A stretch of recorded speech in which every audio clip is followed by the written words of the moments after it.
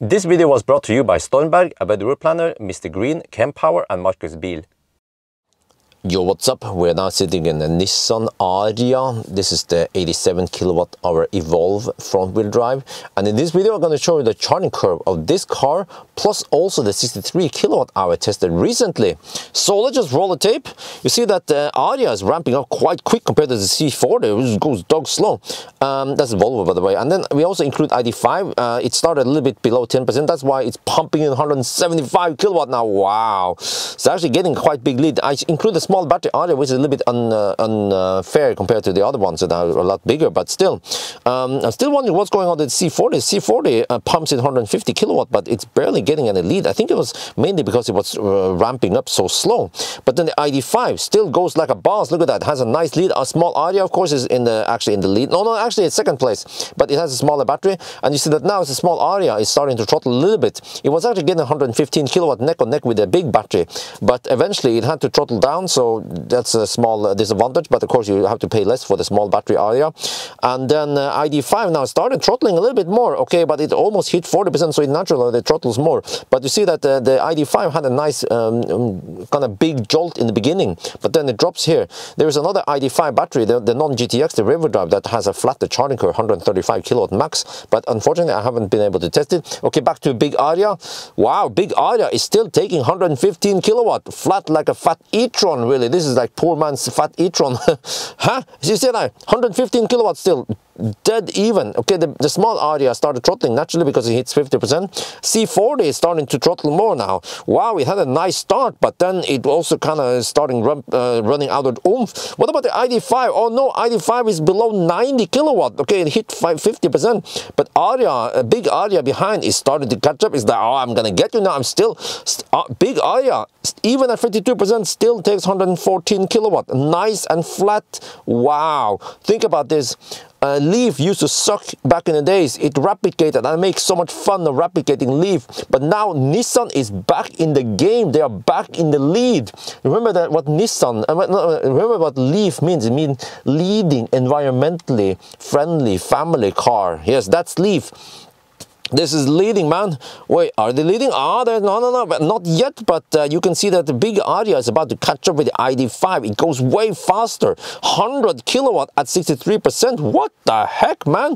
Look at the ID5. It's falling apart now. 68 kilowatt only. And then the C40 takes it's still decent power, but the C40 is kind of behind the other guys. And then the small Ariya, still very impressive speed for a small battery. We should actually compare the small Ariya against the Volvo or Polestar small battery also. I think Ariya would also be in a pretty good position there, because look at this. We are almost at 80% now on the small Ariya, and it can still take around 60 kilowatt. Huh? That is very impressive, man. Okay, back to the ID5. The ID5 had a nice big jolt in the beginning, but now you can start to see that it started going slower. At 75%, we only have 60 kilowatt. Look at small Ariya. At 82 kilowatts, still taking around 60 kilowatt. Well, sorry, I mixed up kilowatt and percent. Everything goes so fast now. But look, okay, let's take a look at the big Ariya again.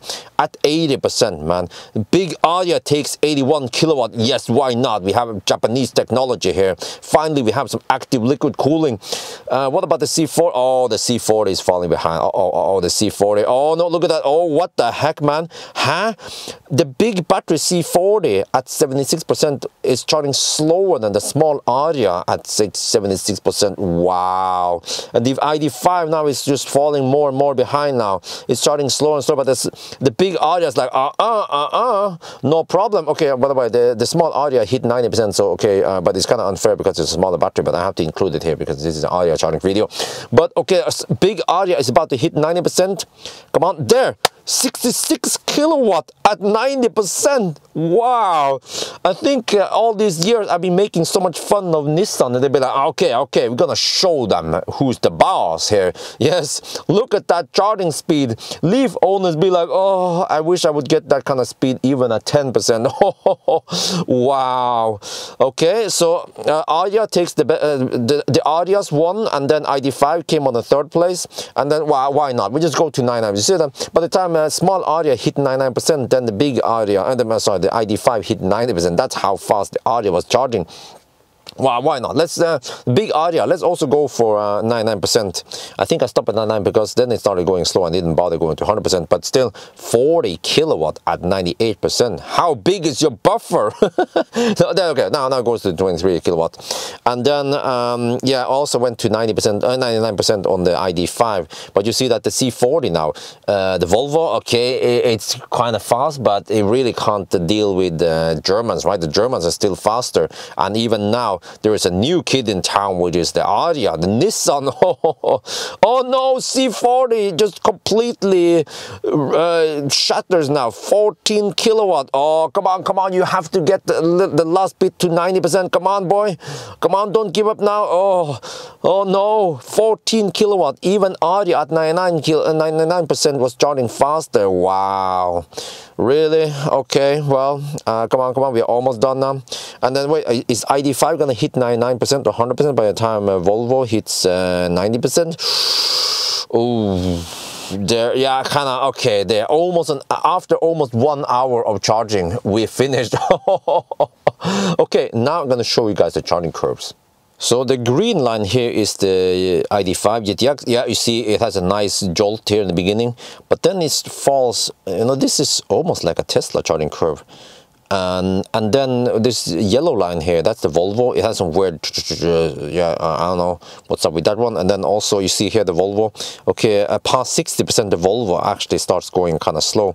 And then just look at the red line here. This is the big Ariya. Wow, look at that nice and flat charging curve. Okay, they didn't want to go the fat e-tron route, which is to 90%, but still, even when it starts throttling, it throttles very gently compared to, well, actually, well, maybe actually similar to the other ones, but it's just that it has a late throttle and then it just keeps it like, it doesn't just fall apart, right? And then the small Ariya here, yeah, for you guys who can see the small Ariya, you see that actually up until around 25%, then they are equally fast, huh? That's very nice. And then it goes slower naturally because it's a smaller battery. And then I have also this weird one here, the Nissan Ariya 63 kilowatt is a nice. This one happened during 1,000 kilometer challenge. Oh, spoiler alert, which is that for some reason I did not get the good speed. I was like, oh shit, you know, how the heck am I going to compensate for this? I kept getting the 90 kilowatt curve. However, it turns out that for many times during the challenge, I had to charge past, well, at least 2 times, I had to charge to 85%. And this weird curve has a flat 90 kilowatt all the way until 84%. And then I haven't recorded more data here, but then it started dropping.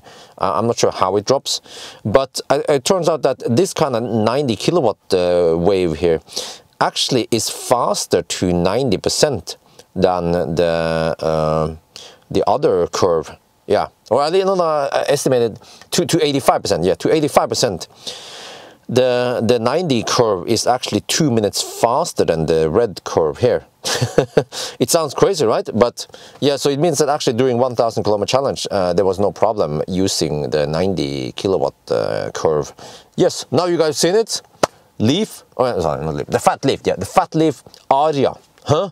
It kicks ass for the Lord. What do you guys think about the charging curve? So it's actually, yeah, you know, Ariya came slow, came late, but it came with style and is now beating the competition or matching it at least. Huh? Okay, I think that's going to be it for now. I hope you guys enjoyed this video. As always, thank you for watching and talk to you later.